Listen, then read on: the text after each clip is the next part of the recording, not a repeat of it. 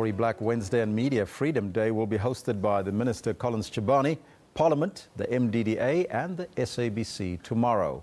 Now, it commemorates the banning of some newspapers and the arrest of journalists on October the 19th, 1977.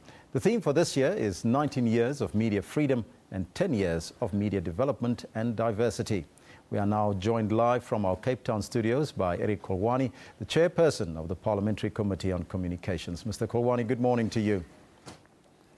Morning to you and the viewers at home. In fact, let me just rectify that it's already midday, so good afternoon. But can you take us through today's events? What exactly will take place?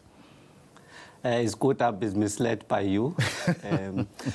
The event today seeks to say, let us celebrate our media freedom as a country. As you know, that one of the major events which happened in 1977, it's when the then minister at that time decided to ban newspapers' activities or journalist activities, which included also media activities, which were banned at that time.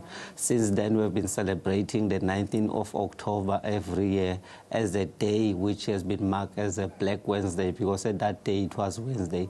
So this is part of those celebrations, except that this year what we are looking at is that what is it which we have done since the new democracy in 1994. So the celebration we are having, we're looking into that in terms of what is it which we have done, government has achieved, entities like your MDDA and others, what they've done in making sure that indeed there is a progress around the issue of media freedom and freedom of expression. But what activities or events will you be hosting?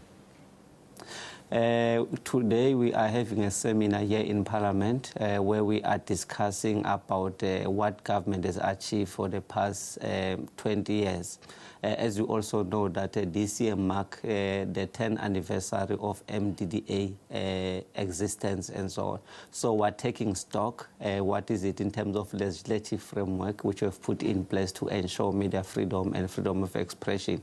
So we are busy with that as I'm speaking now. I'm here, but they are continuing. I'll be joining them after my interview. Now, if we look at this, can you take us through what the event actually means for South African and the South African media industry?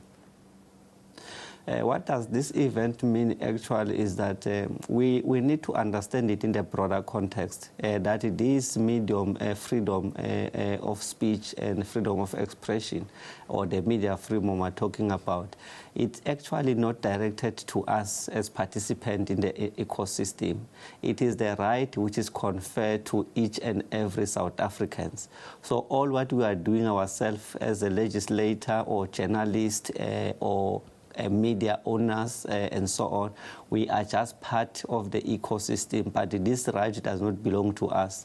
More often you'll find that we behave as if this is our right conferred to us who are participating in the process. But one thing which we wanted to communicate is that this is a right for South Africa, and hence it is important for us, in particular as Parliament, that we do have universal service access where all this type of media can be available to all South Africans wherever they are.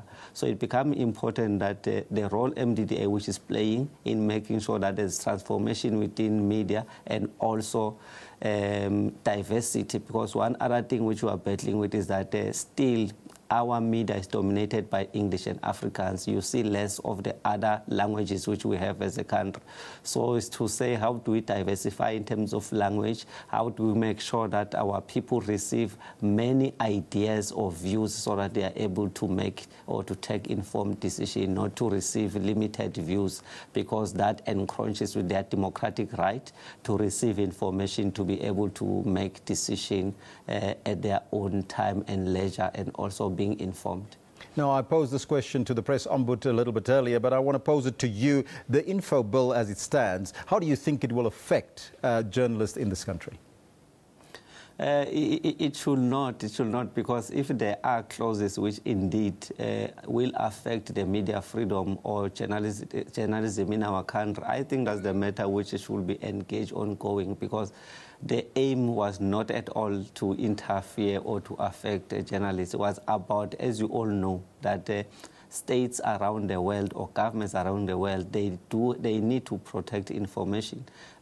All of them, they are doing that. But if there are unintended consequences, that's the matter which need to continue to be engaged in.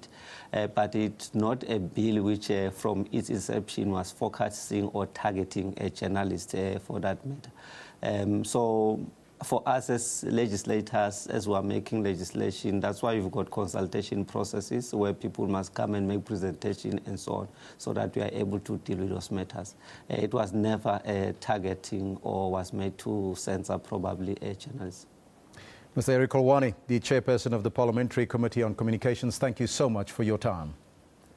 Thank you very much.